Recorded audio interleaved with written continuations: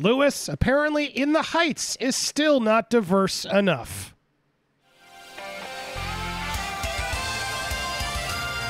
Welcome to Popcorn Planet. I am Andy Signore, and this story is bonkers. So happy to have from the Latinx community, Louis Lecca here. How you doing, Louis? Don't ever call me that. Louis, I wanted to bring you here because I saw this story. I saw sort of, the story starts here. Where In the Heights, a film I did enjoy. I enjoyed the film on HBO Max. It was a little long, definitely overly long. You could have tightened it up a bit. Look, visually stunning. I like the music. I do enjoy musicals. I thought the director did a great job adapting it. But In the Heights did not do well at the box office. And now even the trades are admitting it's not because it was on HBO Max, which I maybe assumed, a lot of maybe families just stayed home to save some money. No, apparently the numbers on HBO Max were also low, just proving that audiences just were not that into this movie. Now, Louis, I saw this movie everywhere. They were marketing this movie like crazy. The marketing budget on this was ginormous. They even brought out Oprah and all these The Rock were like doing promotions to talk about how amazing and important this film is.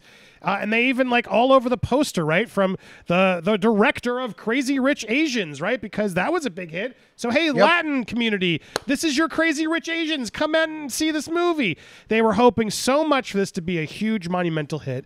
And it performed soft. It didn't do as well as they hoped. Now, the reasons for that, who really knows? I think it's not an IP people are familiar with. Just clearly it's a musical. Yeah, musicals. Period. Good point. A lot of people just don't want to watch musicals. It's just a lot of people are just like, whatever. Who cares? And so the most interesting part of this, though, I wasn't going to sort of revel in its downfall at the box office. But then I saw this. Lin-Manuel Miranda had to apologize for In the Heights colorism. And he did a whole thing because apparently he's been criticized on Twitter over the weekend for sidelining the Afro-Latino presence in the real Washington Heights. Oh my gosh, Louis, this just made me so like, what? Like, this film, I have to say, I'm with a Puerto Rican, my partner is Puerto Rican. She loved it. And it wasn't a film about Puerto Rico. It was just a film about a lot of Latin heritage and sort of their story of coming through. She didn't see the color. I mean, it was just a nice thing to see the flags and everybody represented from all the Latin countries. There were a lot of people in the cast. I feel like, Louis, I'm curious your thoughts, but there are, black members of the cast. There are dark-skinned people in the film. Apparently not enough dark-skinned lead members.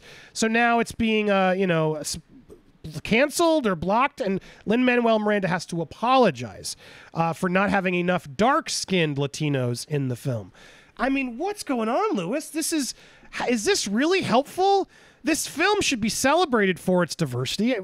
When have we gotten a film like this with so much Latin people in it, in leads, supporting all across the board? And now we're going to tank this film at the box office and label it not diverse. And I mean, what are they're shooting themselves in the foot? What on earth? What are they doing, Louis? I need your insight on this. Listen, man, Latinos are not upset at this. Latinx are. It's a difference, okay? And here's the difference. They're all political activists, and they're trying to fight for equality. And you know what? They're like a dog chasing a car. They wouldn't know what to do with it when they caught up to it. All right? The movie did not perform well. Now you're getting criticized.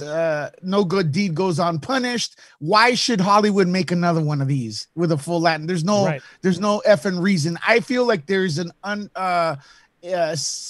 like Darth Sidious, there's a plan here to just sabotage Latin people from even having their own movie and stuff like that, because this is counterproductive. I want to see the same kind of energy when a movie takes place in LA, because this was a reporter who brought up the issue about colorism, which I never heard of, right? A reporter asked about the colors of the cast and stuff. I want to see that same energy from that kind of reporter when a movie's filmed in LA and there's not one Latin person in the effing movie, and it's based and filmed in LA. Where's the energy for that? Nowhere, right?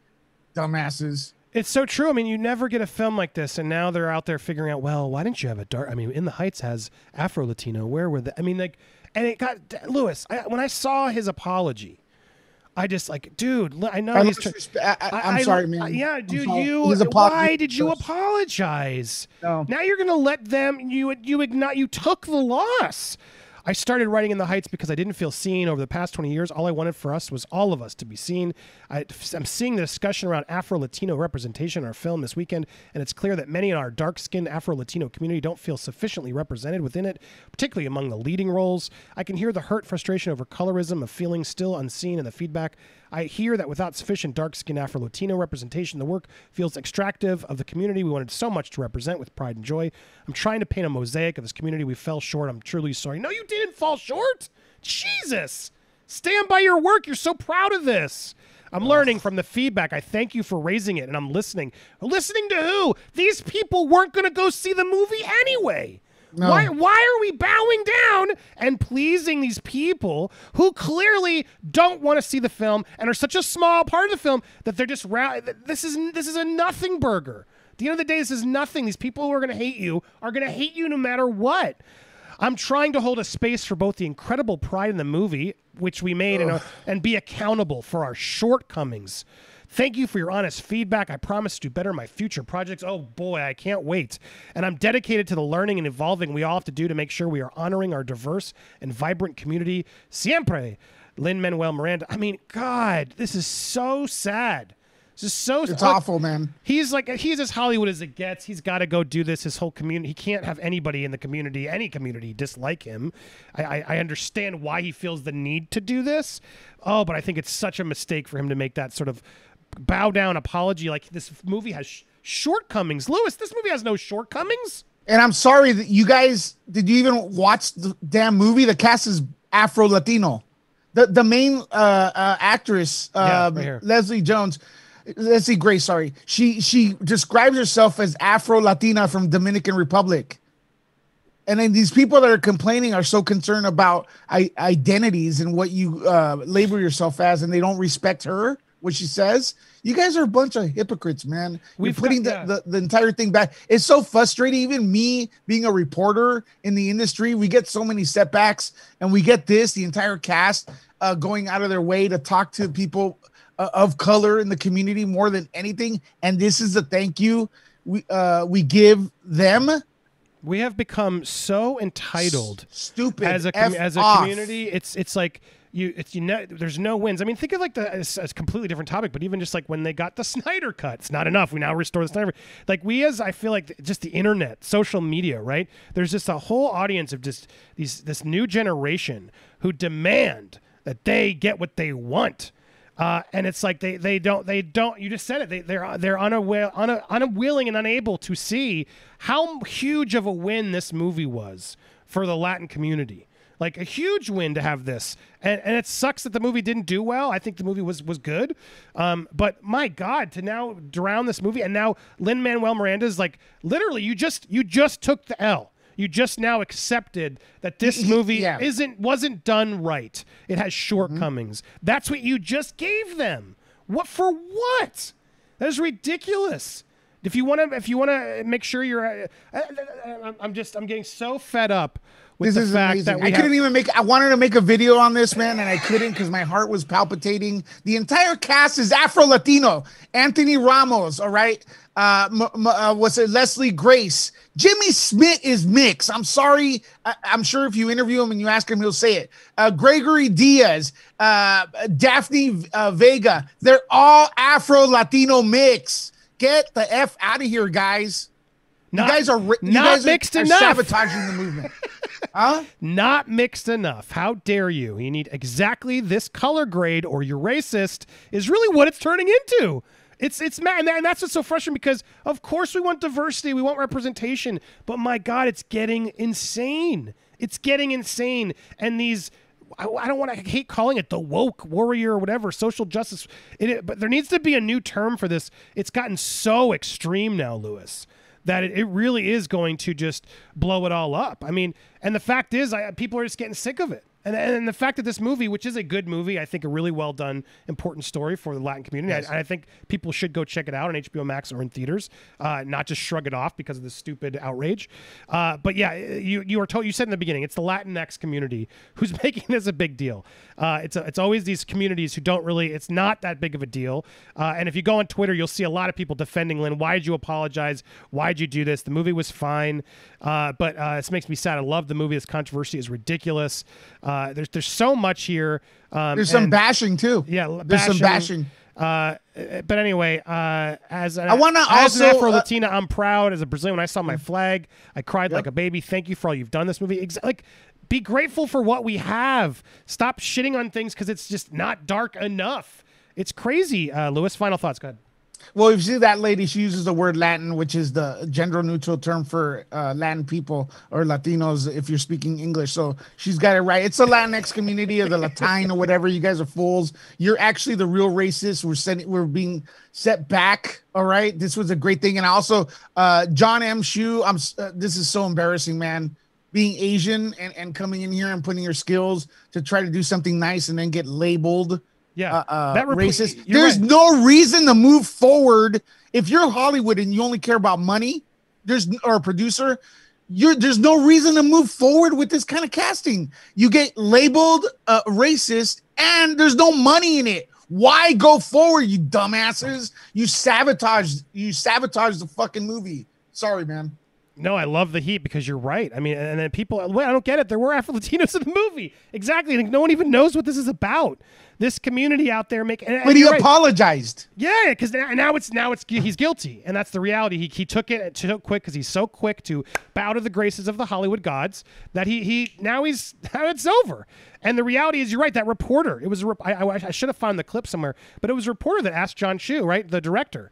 Yeah, she sounded like I'm sorry. The reporter was described herself as Afro-Latina, Afro-Cuban, and I like to apologize for her because I'm Cuban as well. And she used the word Latinx. She sounded like a moron.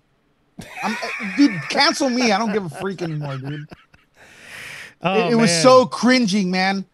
Instead of saying thanks, but you're right. Here it is, and adding to lack of Afro-Latinx. That's what it is. The lack of, oh my God, I promised to do better. No. Oh, wait. Look at this. This is a misquote. He never said Latinx. See how Latinx is shoved down your the throat? This is by Anthony. He never said Latinx. They misquote Lin-Manuel Miranda here. He says Afro-Latino. He did. And the damn reporters use Latinx. Right. Because, see, he's apologizing. He made a point, and he's not going to go there. Use Latinx, but he agrees. I'm sure it's a stupid term. I promised to do better. But yeah, the root. This is where it was. This is this is the interview where Cringe. they asked it. Not a single Afro-Latino in the Heights. I mean, sounds about whitewashed. Look at this, 30,000 people, Lewis. This is crazy. Keep the same energy when a movie takes place in Los Angeles and all you see is hipsters. Okay? Keep the same energy. This is the checkers game where Grand's hypocrites. You're only trying to sabotage the Latin movies, right? Right. They don't care. And this is not just about Latin. I want to reach out also because I have seen people of different cultures and nationalities come and back us up. And I want to say I appreciate you guys because it's crazy, bro. I was trying to see if they actually this is it. This is the question. I do want to look at how cringy this is. Woman of Cuban descent, specifically from New York City, it would be remiss of me to not acknowledge the fact that most of your principal actors were light-skinned or white-passing Latinx people. So with that, what are your thoughts on the lack of Black Latinx people represented in your film? My God, bro. I mean, I think that was something we talked about. Oh my God, just sandbag. Oh, good luck. And I needed to be educated about, of course. In the end, when we were looking at the cast, we tried to get the people who were best for those roles, and that specifically. And we saw a lot of people like Daphne. Yeah, so now you can't get who's Daphne's black. Role. Daphne's Afro-Latina, okay? Which one's the lady Daphne? Next to her, I didn't get a chance to. She's Afro-Latina. Trying to fill those cast members with darker skin. I think that's a really good conversation to have. something and that we should embarrassing, all be man. talking Sorry. I didn't realize until making this movie that I didn't really get to see myself or people that look like my siblings that are darker than me on screen. And I didn't realize how much that affected the limitations that this I is put also on like myself, being someone who wanted to be an artist and be an actress, and even you guys be aren't in you guys the aren't black Latin enough. music industry. Yeah, you could tell the lady on the top right. I feel she's so blessed. We get to express the in one particular. To a lot of Afro Latinos there. A lot of dark. Yeah, see, no one uses it, bro. That historically we've been able to fill, right? We've been able to be the dancers, and we've been able to be in the hair salons, and this and that. But like a lead, that's oh my God, that's the breakthrough. We want to see Black people in the Heights. We want to see Afro-Panamanians, Black Cubans, Black Dominicans. That's what we want to see, and that's what we were yearning for and hoping for. I hope that at least you guys failed. That encourages more people to tell more stories and get out there and do do it right. Then there is a long because you didn't watch the movie. Like there's no in box Latin office. America, and with that, there you go, Lewis. That's where it all stemmed from. So because of her, now Lin-Manuel, everyone's going to apologize because she's offended because they made their movie. I'm going to ask your audience right now, and there's not much more to say. If you are a producer investing money, and what do you get out of this? Investing, you don't get your return, and you get labeled a racist, right? So why should they move forward with anything like this in the future? Now, I think the movie failed because the promotion was too long. Bud Light came in the middle of it. It was delayed. Yes, I do think HBO Max kind of puts a ding in it, and the topic is not a wide appeal. It's a musical, and look, I like the movie, but the music could have been a little bit more diverse. It all sounded the same, like salsa to me. I would have loved to hear some house music, which is part of the community, something a little different. It's a very Hamilton style music. It was one style of music, and that may be okay, but other than that, there's no like catchy song at the end that I was humming, because even in the Heights was the one moment, but it's still not really in a chorus. I agree. It's just a lot of talk singing. But I enjoyed the film, I think, more than Lewis. But yeah, I mean, what do I know? I'm white. I'm not allowed to like it. No, I enjoyed the film, man. It's well made. I think, I love the sequence on the stairwells when they're walked on the wall. Like, there's some really cool sequences and dance stuff. It's good. But yeah, this outrage is insane to me. What do you guys think? Make sure you go show Lewis some love over at nerdreport.com or youtube.com/nerdreport.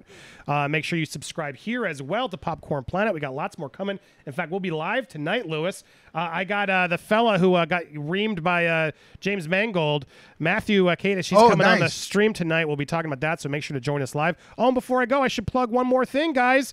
That's right, the new best movie ever is out, Howard the Duck. We got Howard the Duck himself, Mr. Ed Gale there. I'm going to put the video right there. Go click on Best Movie Ever with Howard the Duck. Tell us your comments down below. Thanks for watching, everybody. Stay tuned for more. We'll be live tonight, 9 p.m. Eastern Standard Time, every Tuesday, Thursday.